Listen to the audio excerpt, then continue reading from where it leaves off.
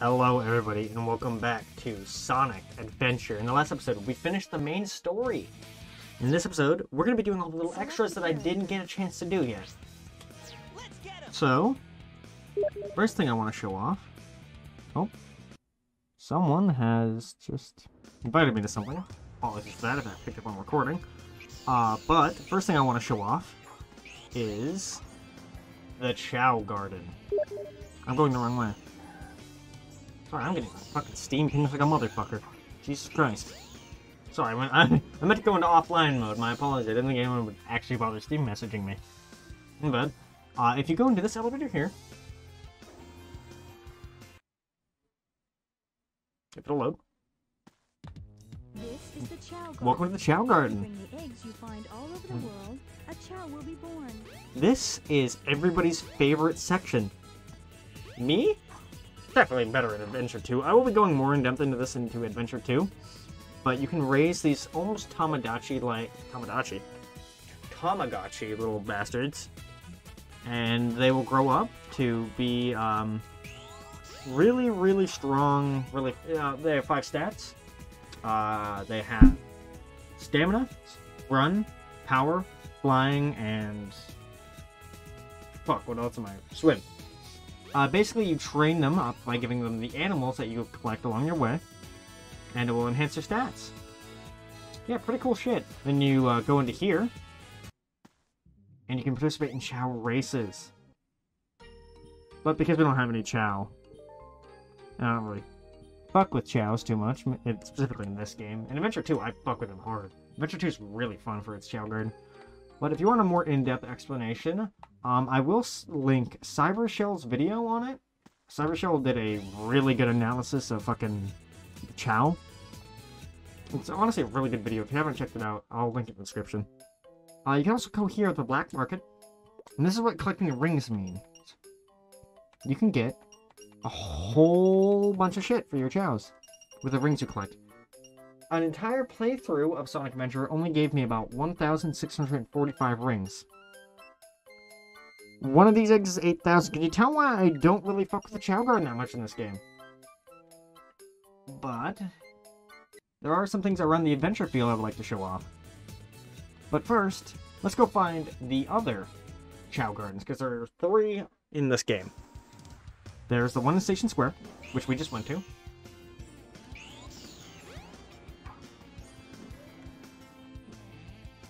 If you head over here, the Mystic Ruins.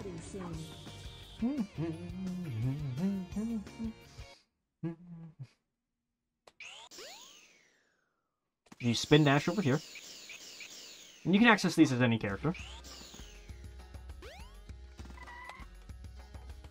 Go on through here. Into this area. Welcome to the Mystic Ruins Chow Garden. Yeah, basically the same thing. Just in the Mystic Ruins and has more water. Pretty cool. And then finally, I just do a spin dash over here. For Station Square will be departing soon. If you get up here on the raft here to go towards Eggman's egg carrier. Yeah.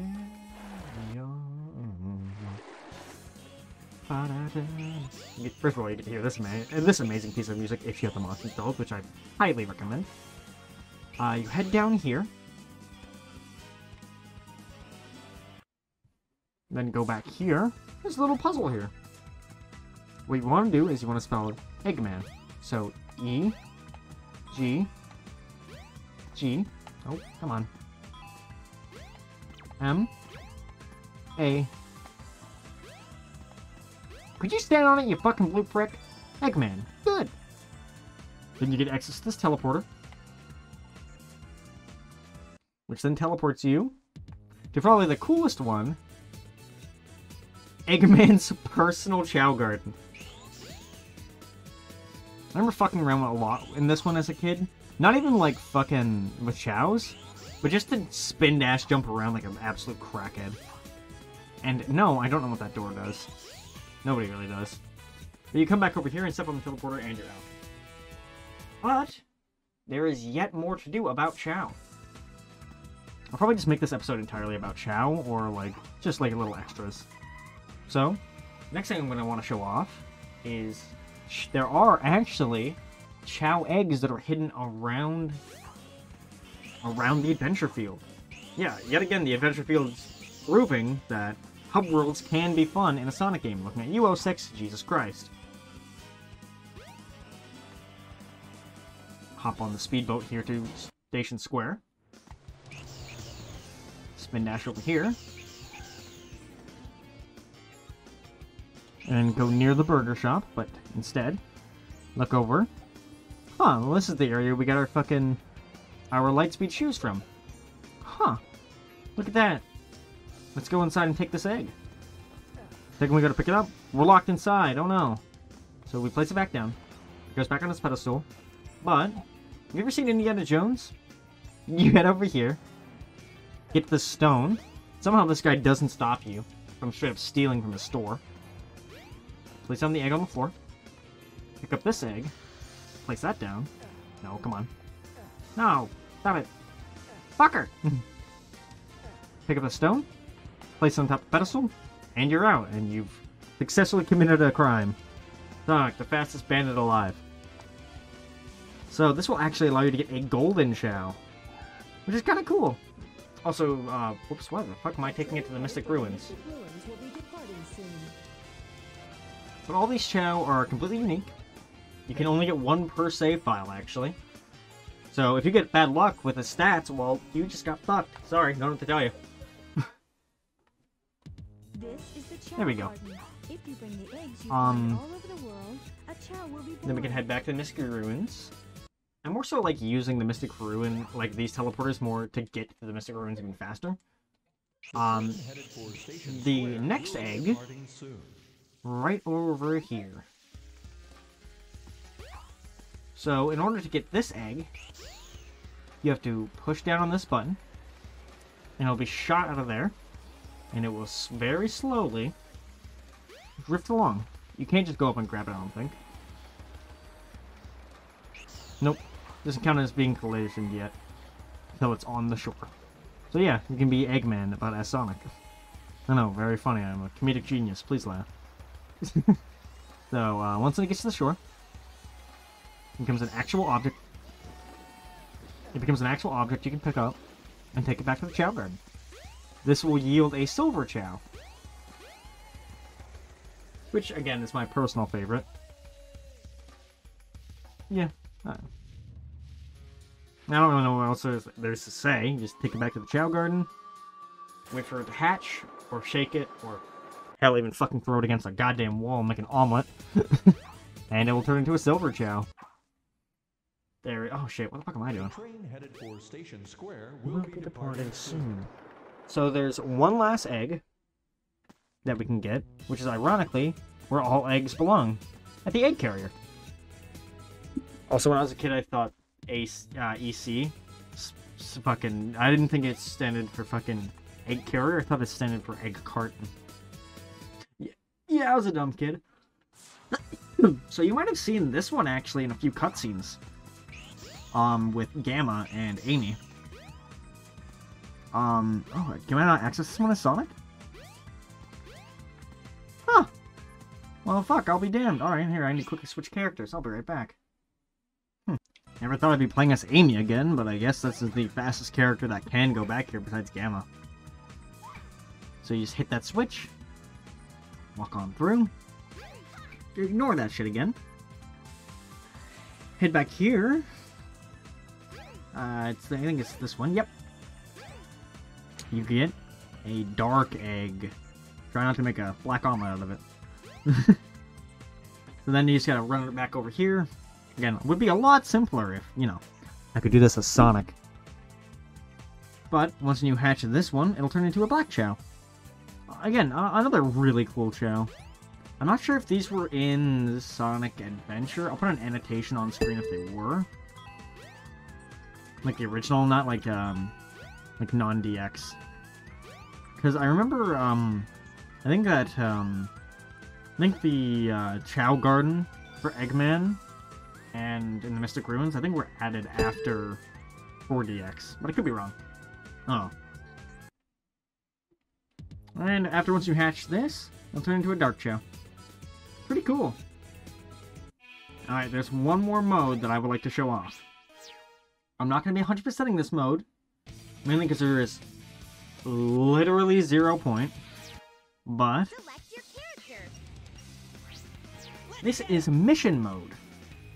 I believe it unlocks after you've either beaten the game or beaten a story. But basically, there's a mission log of over 60 fucking missions that can be found around the world. That, yeah, they look like these. You touch them. Bring the man who's in front of the burger shop to that location. It's basically like really mindless stuff like that. You don't even get any emblems for it. But it's just something fun if you want to do it. The town missions literally mean nothing. But you can do them. It's not like Sonic 06 where some of these are fucking required for progression. But you just take, let's just take this Burger Man. And boom, there you go. Mission clear! I did all these as a kid thinking I was going to get something really cool. I didn't. Alright, well there's one last thing that I have to show off. But I have to go to a completed save file in order to do that. Like a 100%. So I'll be right back. Alright, now that we're here on our completed save file, let's head into trial. Select your character. Would you look at that? Metal Sonic? Huh, that's weird. I didn't see Metal Sonic playable. Unfortunately, Metal Sonic is only playable in trial mode, and he plays just like Sonic. But this is one of the only times in a 3D Sonic game where Metal Sonic is playable. And he's a completion reward. Plays just like Sonic. Doesn't have any voice lines. Doesn't have any cool abilities. He's just a reskin. But hey, it's still a really cool extra, and I'm glad they gave you something for 100%ing this game.